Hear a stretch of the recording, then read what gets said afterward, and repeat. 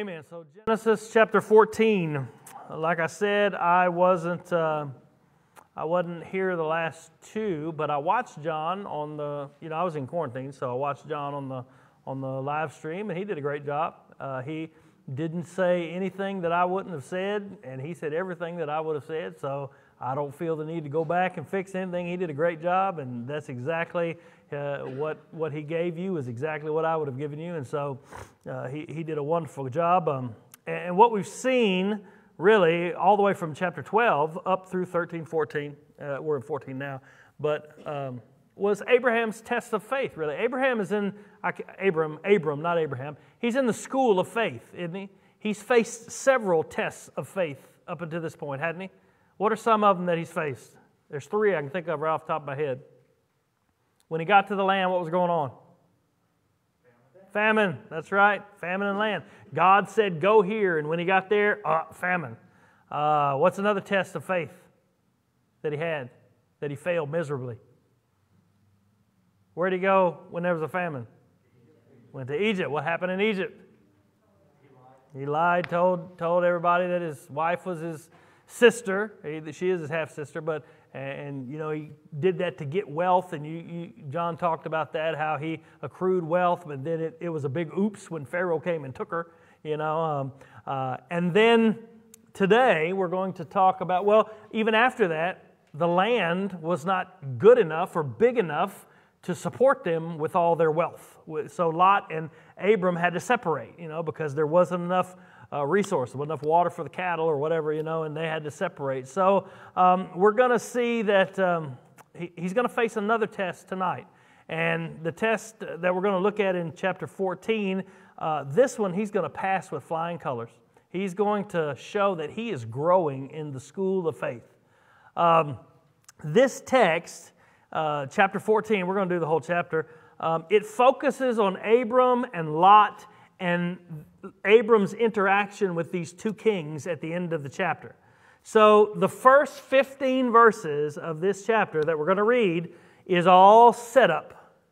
We're going to talk about kings' names. We're going to talk about where they're from. We're going to talk about what happened as they came and invaded the promised land. But I want to make sure before we even read those, because there's a lot of big long names and a lot of places you never heard of. Don't get bogged down in those details. We're going to back up and look at it from a big picture overview kind of a place. The storyline here is Abram in the school of faith learning to trust God's promise. And when you see him interact with these two kings at the end, you're going to see that he is trusting God's promise. So far, up until now, from chapter 12 to chapter 14, the promised land just hadn't been looking too promising. Of course you had the famine, and then it's not big enough for all the wealth that they accrued. And now you're going to have massive armies marching through the land, conquering everything. So, from a worldly perspective, Abram has some reason to doubt whether God's promise is going to be fulfilled. He has some reason to doubt whether this is the promised land and all of that. But we're going to see that he holds to his faith and he trusts the promise over the worldly offer that he's given. So I guess none of that may mean anything to you until we actually read the text. So let's get to that. So what you're going to see at the beginning of this text is you're going to see war. If my clicker will work. Come on, man.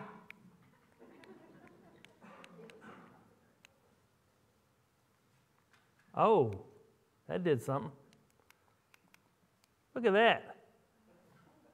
Oh, you can't see it. I can see it back there. That's weird. Hey, reach over there and hit the right arrow button. Maybe that'll just get it rolling on the keyboard. All right. Yeah, I got control now. Okay.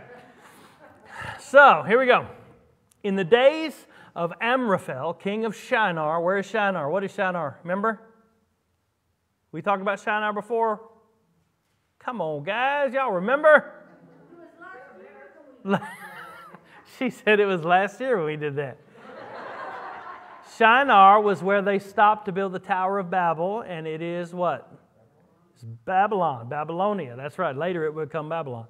So in the days of Amraphel, king of Shinar, Babylon, Arioch, king of Elasar, and Chedorlaomer, king of Elam. I told you they were big names. Tidal, the king of Goyim. Goyim is a Hebrew word. It means nations. Okay? These kings made war with, and there's some other kings, I'll read them in a second. So what you have in the very beginning here, you have 4 kings. These 4 kings are kings of regions. So it's not just a city. So Shinar is the Babylonian region. The Elam is the region of probably modern day Iraq, Persia, those things. So these are 4 regional kings. These are big armies, big kings. And what they did is they made war with these 5 kings are kings of cities that are in the Promised Land. So Bera, the king of Sodom. Sodom is a city that's in the Promised Land. Bersha, king of Gomorrah. Gomorrah, of course, is a city. Shinab, king of Admah. Shemember, king of Zeboim, and king of Bela. And the king of Bela, that is Zoar. Zoar, it was in Moses' day. And all these joined forces in the valley of Siddim, that is the Salt Sea. Salt Sea is the Dead Sea. So if you're looking at a map of Israel, it's right there by the Dead Sea. So what you have here is you have 4 kings of big regions, like the region of Persia that's outside the Promised Land, and you have Babylon, which is outside the Promised Land. They're coming into the land, and they're attacking the land. 5 kings of cities inside the Promised Land are going to go to war against them. Everybody with me? Okay, so the reason why they're fighting is because 12 years the 5 kings of cities inside the Promised Land had served Chedorlaomer as a vassal state. So he was probably the guy in charge, and they paid taxes to him, they paid tributes to him, they gave goods to him. It was basically a vassal state where they were taxed. But in the 13th year, they rebelled. They said, we're not paying you anything anymore. We want our independence, and we want to be free from you, so we're cutting ties with you. They rebelled. They declared their independence, and that's why they came to attack them. That's why the campaign began. It says in the 14th year, so they served them 12 years, rebelled in the 13th year. In the 14th year, Chedorlaomer and the kings who were with him, the other 3 kings of regions, came and defeated, now here's a lot of names, Rephaim of Ashtaroth Karnaim, that's a place, and Zuzim in Ham, that's a place, and Emim in Sheva Kiriathaim, that's right, and the Horites in their hill country of Seir as far as El Paran on the border of the wilderness. So they came and attacked all these places. I'm going to show you a map in just a second where all these places are. So they came and attacked. And then it says in verse 7, then they turned back and came to En Mishpat, that is Kadesh Barnea, and defeated all the country of the Amalekites and also the Amorites who were dwelling in Hazazon Tamar. So what this looks like, I don't know if you can see that from where you are. All of these countries, these regional kings, were to the north and to the east of the Promised Land. And so they were suzerain kings. These were vassal states of all these kings, paying them tribute, all those kings. And when they stopped, they came in, they followed that red line. You see it? They came down the east side, Karnaim, Ashtaroth, you see it right there, and they just conquered all the way down the east side of the Promised Land, down to El Paran. This is what the text just told us. They turned back up to go to Kadesh Barnea, and then they went toward Sodom and Gomorrah and all of those places. And that's where the 5 kings, Sodom and Gomorrah and Elam and all of them, they fought right there in the Siddim Valley, which is that thing right there, that water body that says Sodom right up, that's the Dead Sea, that's the Salt Sea.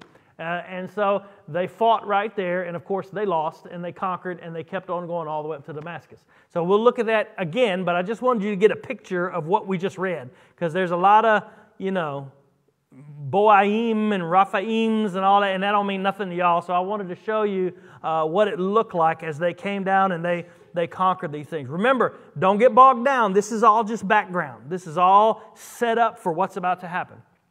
So it says, then the king of Sodom, the king of Gomorrah, the king of Admah, the king of Zeboim, and the king of Bela, that's the kings of the cities that were in the promised land, they went out and they joined battle in the valley of Siddim. That is the valley that's right there by the Dead Sea, by the Salt Sea. With Kedorlaomer, whatever his name is, king of Elam, Tidal, all them other kings. Okay, so the 5 kings of the cities of the promised land went out to fight the 4 regional kings. Battle ensues. Okay, y'all with me? Everybody with me? So what happens is the 5 kings of cities in the promised land, they get beat bad. Okay, they get tore up. So it says, now the valley of Siddim was full of bitumen pits. It's the same word that is used for what Noah put on the ark, like pitch, tar pits. And as the kings of Sodom and Gomorrah fled, so it's not giving us in-depth information about how the battle happened or what happened. He's trying to get to his point, and so he just said they lost and they fled. It says some fell into them. Some of the army of these kings fell into these pits, and the rest fled to the hill country. So the enemy took all the possessions of Sodom and all the possessions of Gomorrah and all their provisions, and they went on their way. That was the red line. They went through Sodom, went through Gomorrah, and then kept on going north all the way up to Damascus. They get beat. Now, what I want you to see, we're going to start getting in depth now, that all of this is not so you know who these awesome kings are, and this is background to God's story. Now, if you were living in the promised land at this time, if you're living in the land of Canaan, and this was going on, this is not a little thing. This is a huge thing. This would be front page news. This would be worldwide headlines if we were, in the modern age. It would be across every news channel. It was huge. These empire regional bodies, armies were coming down and attacking all. It was wars, international war that was happening.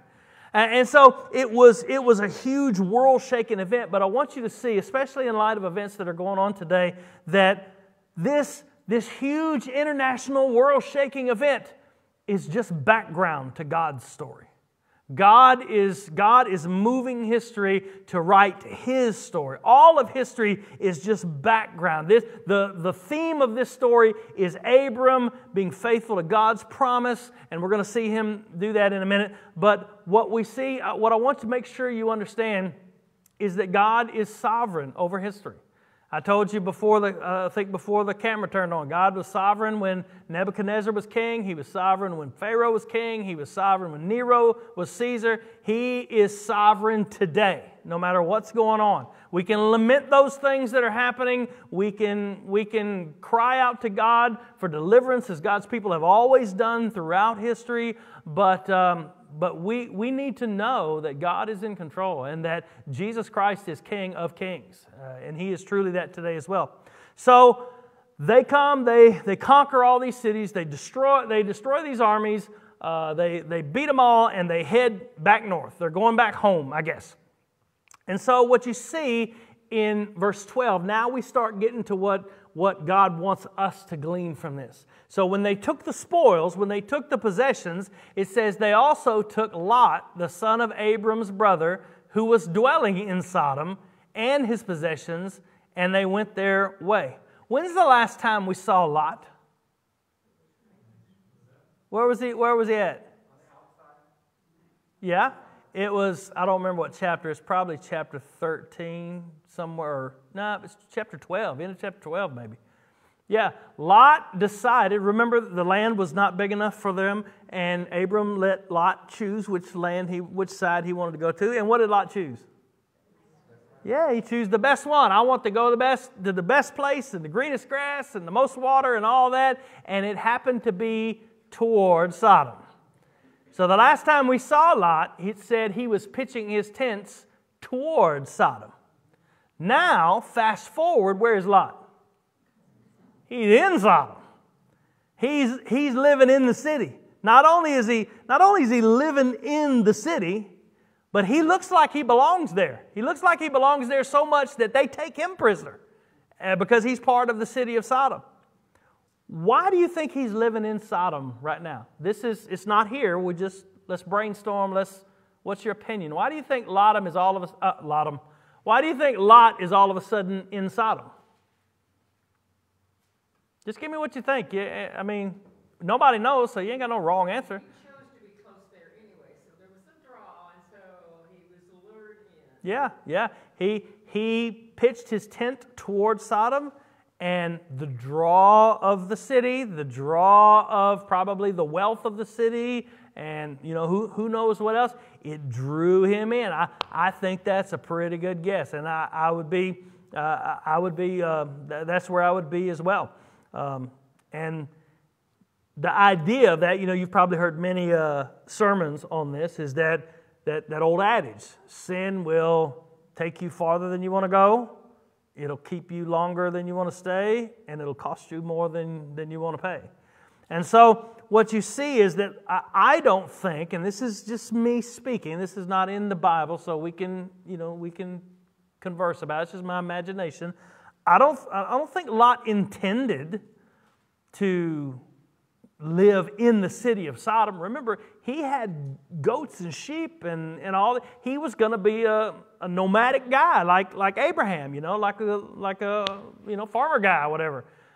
He pitched his tent towards Sodom because that's where the green grass was, that's where the water was, that's where all those things was. And now all of a sudden he's living inside the city. He was sucked in. And just to give you a little picture of what's coming, after, what's going to happen, they took Lot, Abraham's going to go get him, we'll bring him back. After Abraham comes back and rescues Lot, Lot's going to go back and live in Sodom again. And then you got the whole thing about the angels coming to Lot's house and all that kind of stuff. So it's really strange. Why would he go back after, 2 Peter tells us that Lot was vexed daily by the corruption and the sin and the wickedness that was all around him. Why would he go back to live in the city after all of this, after Abraham saves him from these kings? Why do you think? Just the allure of it, maybe? Huh? He had become a leader. We see him sitting in the city gates, which is the picture of an elder ruling in the city. Yep. Plus, his wife kind of liked it in Sodom too, didn't she?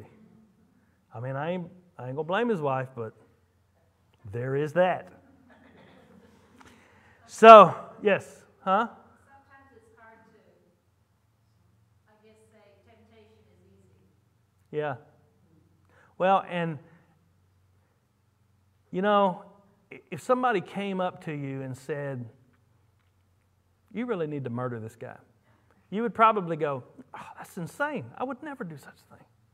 But if it's a little bitty sin that doesn't seem so bad, you may be tempted to move one step. And once you move one step, that second step just ain't that hard. And then the third step, after that, I'm already here. I might as well. It's not going to hurt anybody.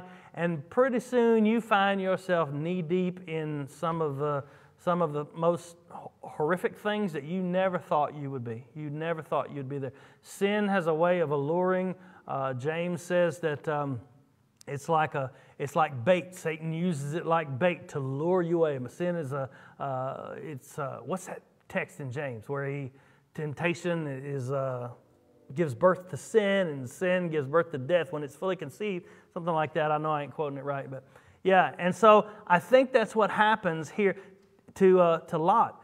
Lot's biggest mistake in his whole life seemed to be the decision to pitch his tent towards Sodom. Because now, not only was he sucked into the city, but now he finds himself a slave. And presumably his family is a slave, and they're on their way to Persia or wherever they're going. They're taken.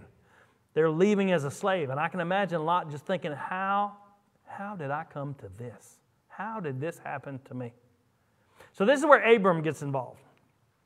So verse 13, it says, then one who had escaped came and told Abram the Hebrew. First time he's called the Hebrew in Scripture. And he was living by the oaks of Mamre the Amorite, brother of Eshcol and of Aner. These were allies of Abram. When Abram heard that his kinsman had been taken captive, he led forth his trained men, born in his house, 318 of them, and went in pursuit as far as Dan. So you see now this picture of Abram. He's not just a farmer anymore, is he? He's a clan leader. You know, he's got allies that are around him with him. He's got these 318 men that are trained to fight. They're trained to fight. So he's not just running around with shepherds and herdsmen anymore. He is, you can see growth here where he is, he's a clan leader. And why would you think that Abram would get involved? Abram, you know, I put myself in his position. I'm like, well, that's what you get, Lot. You took the best land. Ha, ha, ha. Why does Abram get involved? Glory? Family. Exactly. Abram here is everything that Cain was not. Abram is his brother's keeper. That word kinsman in some of your translations says brother, probably. And so he hears that his brother has been taken captive. We know he's his nephew, but he's his kinsman, he's his brother. And what you see is the same language used in that Cain and Abel, the story of Cain and Abel is used. Abram is his brother's keeper. And so he mounts up 318 of his trained men that were born in his house that are ready to go do battle. And he goes chasing after this 5 or 4 regional army. I mean, that seems like he's pretty bold, doesn't it? I mean, these 5 kings of cities in the Promised Land in Canaan failed and got destroyed and were beaten badly by this marauding army. And Abraham's going to go after them with 318 guys. What do you think's going through his mind? You think he thinks, well, I can take 318 guys, and because I'm such a great military leader, I'll be able to defeat them. You think that's what he's thinking? What do you think he's trusting in? He's trusting in the promise. He knows that God has made him some promises, and those promises ain't been fulfilled yet. And he has a brother who is in need, a family member who is in need, and so he is going to go after. He's going to go after them, and he's going to try to bring good to him. He's going to try to rescue him, and indeed he does. If you look at our map again, that's the green line. So the red line is the armies of the 5 regions come down through the east, turn Kadesh Barnea up through Tamar. That's where they attack. That's where the Sodom and Gomorrah and Elam and not Elam, but Zoe, all them other cities. That's where they fight, right there under the Dead Sea, right there in the middle. And then they take off up north to conquer as they're going and leave toward Damascus back to their homeland. And Abram, who lives in Hebron, right there, which is by Mamre, he takes off after them. And he finally catches them right around Dan. That's what it says. And he divided his forces against them, divided his 318 people against them by night, he and his servants, and he defeated them and pursued them to Habna north of Damascus.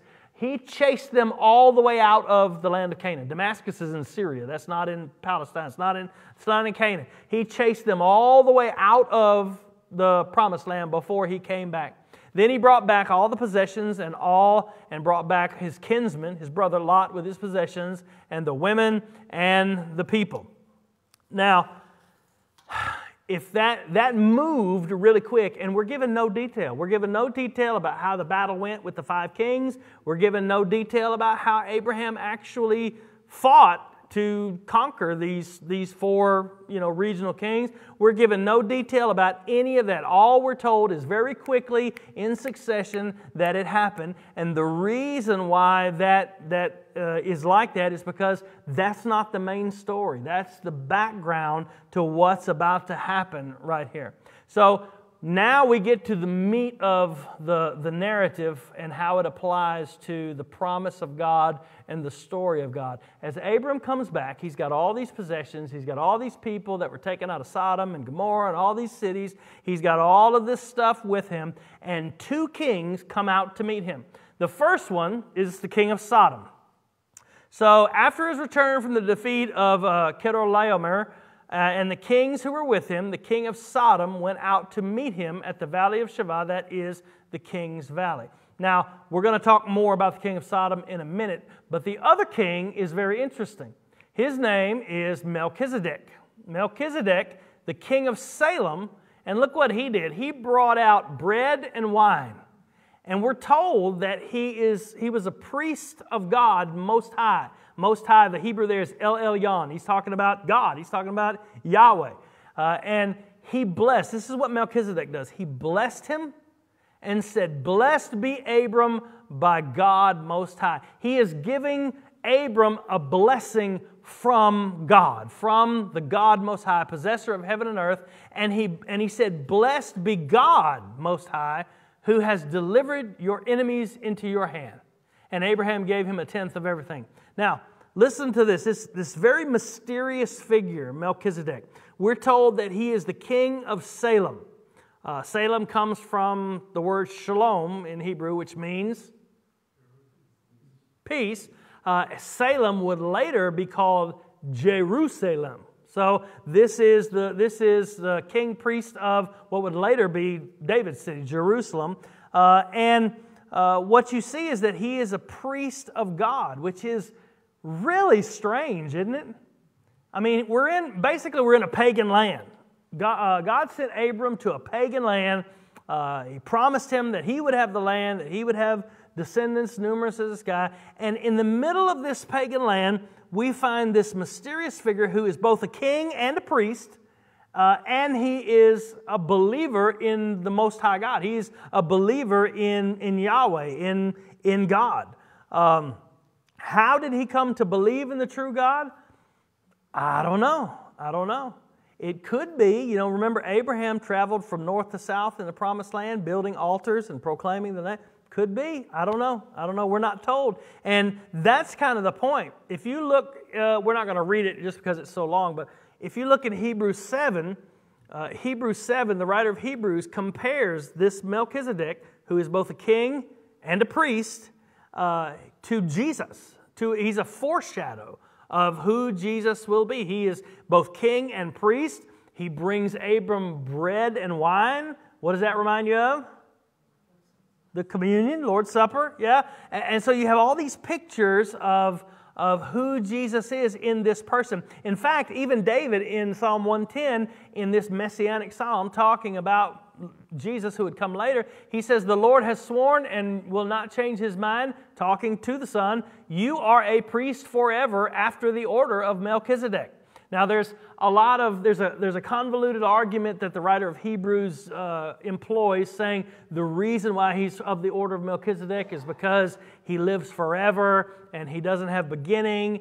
And the reason he says that is because Melchizedek he don't live forever, and he had a mother and father, but there's no record of him at all. He is this mysterious figure that we don't know where he come from, we don't know how he got there, we don't know anything about him. And so the writer of Hebrews compares Melchizedek as a picture of Jesus Christ. And he brings him bread and wine. He blesses him from God, like he blesses Abraham. Let me see if I got it on the next slide. Yeah. He said he blessed him and said, "Blessed be Abraham by God Most High." It's almost like he is interceding for Abraham from God. He's telling Abraham, "May God bless you." God is blessing you. And then he blesses God for giving Abram the victory. So he's giving Abram a blessing on behalf of God. It sounds like he's speaking for God. It sounds like he's a priest, a mediator. He's also a priest king. And more importantly, who does he give the glory to for Abraham's victory? He gives the glory to God. He doesn't give it to Abraham. He doesn't say, "Abraham, you are just the greatest guy ever. You have done just a wonderful thing." But, he gives the glory to God. Now, Abram recognizes this is a spiritual brother here. This is a priest of the God that I serve. This is one who is speaking for God. Incidentally, this is the first time in the Bible that the word priest and the concept of priest is used. And he sees that, and Abraham honors him. How does he honor him? Gives him a tenth of everything. This is the first time you see the concept of the tithe. The word tithe means tenth. That's what it means. And so he gave him a tenth. He honors him by paying a tithe. Now, understand, he is paying a tithe to God through Melchizedek. He's paying a tithe to God through Melchizedek. So he is honoring God with a tenth of what God has allowed him to have. Remember, Melchizedek said God is the one who gives you the victory, and so because God has given him the victory, he gave a tenth of everything that he had to Melchizedek. I have a quote here I'll read to you. It says, these are 2 or 3 quotes by 2 or 3 different scholars. He says, Melchizedek is a type and a foreshadow of Christ. Melchizedek was the godly Canaanite priest king of Jerusalem who served the true God, El Elyon, which is the God Most High. Melchizedek, like Abram, had come to believe in the one true God. Abraham had found him to be a true spiritual brother and therefore accepted his provision, the bread and the wine, and accepted his blessing because it was from God, and then gave Melchizedek a tenth of everything. In effect, Abram was bowing down before Melchizedek by paying him tithes. In Hebrews, it says the same thing, that the inferior is the one who gives tithe to the superior, something like that, talking about the priesthood of Melchizedek. Abram bowed before the one who was holding the place for the future Davidic dynasty and its ultimate son, Jesus Christ. So what you see in this picture here is you have 2 kings. And the first one, we hadn't talked about the second one yet, but the first one is this, I don't know how to put it that would be most beneficial, but he is a man of God. He is a priest of God. He is a king of Salem, which would later be Jerusalem. He is the picture of a priest king who offers the bread and the wine, the communion to Abram. The parallels to Jesus Christ and his coming are just striking with this mysterious person, Melchizedek. Well, so the king of Sodom is there as well to greet Abraham as he comes back. And the king of Sodom wants in on the action. So in verse 21, it says, and the king of Sodom said to Abram, give me the persons. He said, all the people that you rescued from those other kings that came out of Sodom, give me them, but take the goods for yourself. He offers Abraham all the money, all the goods, all the provisions, all the stuff. He says, just let me have my people. Now, what did the king of Sodom do in this war that they just fought? He got beat, what he did. He didn't do nothing. And of course, you know as well as I do, ancient warfare, the spoils go to who? The one who is. All this stuff belongs really by right to Abraham, or to Abram. I keep saying Abraham, it's Abram. And so it seems like the king of Sodom is just being so generous, when reality is he has an ulterior motive.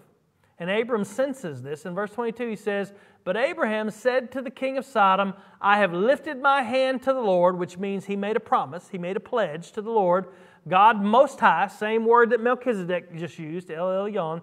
I've made a promise, I've lifted my hand to the Lord, God Most High, possessor of heaven and earth, the same language Melchizedek just used, that I would not take a thread or a sandal strap or anything that is yours, lest you say, I have made Abram rich. Do you see the contrast?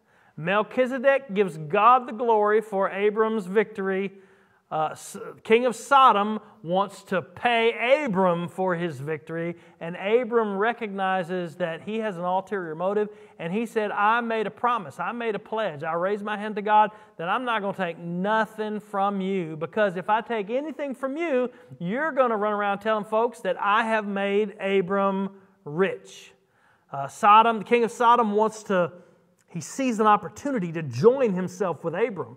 I mean, remember, this guy, he's not just a pea farmer. You know, he's got a big clan. He's a mighty warrior, just proved it by taking 318 men and conquering the army that whooped the other king's rears. He's a force to be reckoned with, and the king of Sodom sees himself an opportunity here to align with him. And Abram says no. He made this vow because he doesn't want the king of Sodom to be able to say, I have made Abram rich.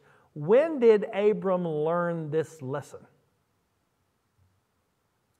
How many people on the planet right now, as Abraham's talking, have the ability to say, I have made Abram rich?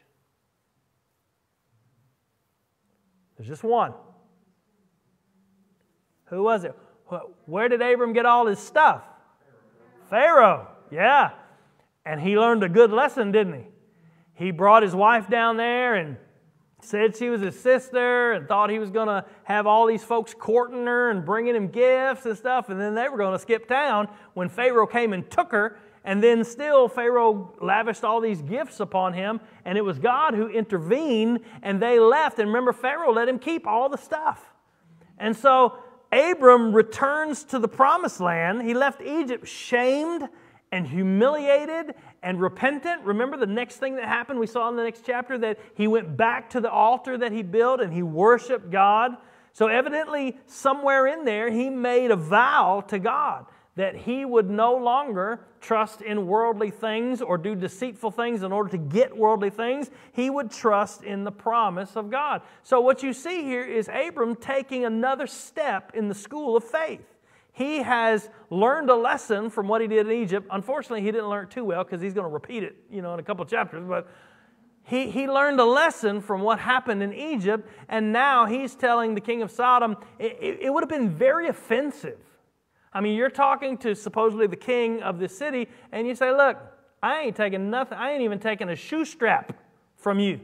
Because I know that if I do, you'll run around saying, oh, I made Abram rich, and he owes me a favor, and me and him are like this, and he said, I'm not going to do that. But think about this for a minute. It was a very tempting offer, wasn't it? You just keep it all. You just keep it all and bring it back to your camp or wherever you're staying. And that's a lot of wealth. But Abram knew that to keep this, especially with a man like Sodom, we've already been told that Sodom's wicked, it was robbing God of glory. Melchizedek had just given God all this glory. He had blessed Abraham from God. He had communed with Abraham through the bread and wine. He had given God glory for allowing Abraham to have this victory. And now on the other side, you have the king of Sodom saying, me and you need to get together. I'll tell you what, you scratch my back, I'll scratch your back. You take all this stuff and just give me the people and, we can align ourselves together. Who knows what all was going through Abram's mind. One king gave a blessing and gave glory to God. The other king offered riches, and of course he wanted something in return. Anything that the world offers has always got strings attached. But the last verse here, and then we'll take questions or whatever till 7:30. Abram did not take anything from the king of Sodom, but he did use what was given, use some of the spoils to take care of his brothers, to take care of his allies. It says, I will take nothing but what the young men have eaten and the share of men who went with me. Let Honor, Eshel, and Mamre, remember, those are his allies that we saw earlier in the text, take their share. Abram said, listen, I'm not taking nothing from you, but you make sure that these guys are taken care of because they were faithful and they rode with me and they went to help. He does take care of his brothers, and this is another example where we see that Abram, unlike Cain, is his brother's keeper. So really, all of that international intrigue and international war and all of the armies and all of the bloodshed and all the things you can imagine that went on, all of that was just background to show us that Abraham is growing in the school of faith. He's growing in his faith toward God because here, unlike in Egypt, he refused to trust in the world and what the world offers him. He refused to align himself with the world, king of Sodom. Instead, he no doubt trusted the promise because he said, I raised my hand to God and I promised that I wouldn't take anything from you. If I'm going to be rich, it's because God made me rich. If I'm going to be successful, if I'm going to be given glory or whatever, it's because God is going to do it. In this scene, you see, he's trusting the promise, and he's not worried about not having enough or having lack or having any of that stuff because God has made him a promise and he's trusting in that promise. Lesson here for us is simple. We have promises. We have promises from God. As Christians, Old Testament, New Testament, we have promises. Give me a promise. Name one. Anyone. I will never leave you or forsake you. Never leave you or forsake you. What's another one? Right. I'll never let you be tempted. Yeah. Any more that you can bear. Ones that come to my mind are, of course, work for good for those who love God. I'll supply your every need according to His riches and glory. I mean, on and on and on and on. We have those promises. We don't have to trust or put our hope in what the world offers.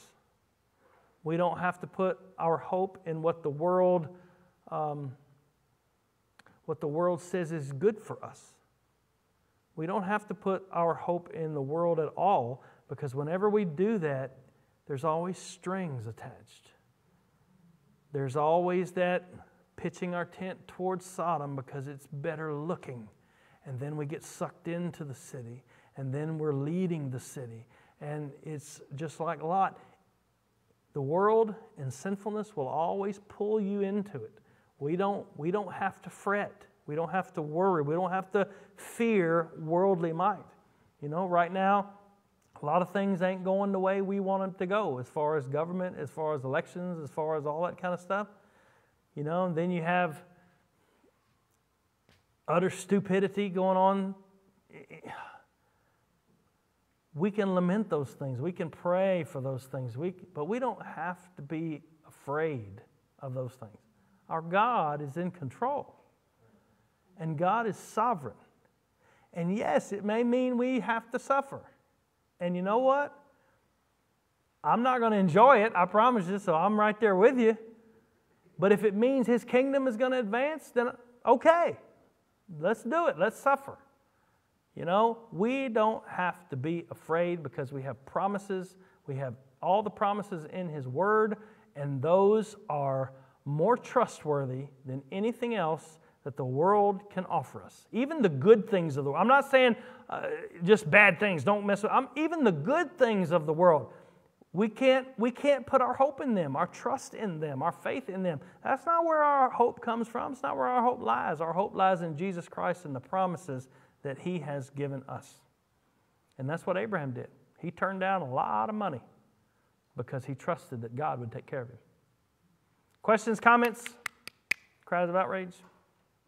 I'm just thinking, trust in the Lord in all your ways, and acknowledge Him, and trust in the Lord with all your heart, and do not lean on your own understanding. It's what Abraham did. That's right. It's exactly what it did. That was what, Proverbs 1, 3 through 5? Proverbs 3. Yeah. Trust in the Lord and lean not on your own understanding, and He will direct your path. Yep. Any other questions, comments?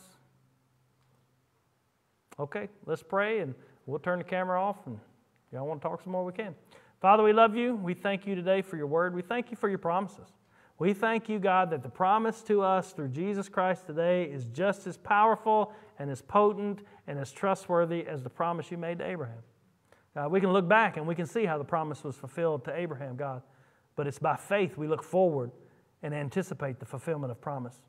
God, and if You decide to come back tomorrow, we're going to rejoice. We're going to rejoice, and we're going to sing, and we're going to spend eternity with You. God, we are so looking forward to the hope of eternity. God, we pray once again, we pray that You would be with our nation. We don't like to see these things. We lament over the things that are going on, the distrust and the commotion and the violence. And God, it's been going on since summer, God, that our nation has just had unrest from one group or another group or what. God, we pray for peace. We pray that You would give us peace, physical peace in the midst of our nation, and that You would turn our nation back to You. God, we pray for a revival. And it starts with us as we give the gospel to our friends and neighbors. Lord, we thank You. We love You. In Jesus' name, amen.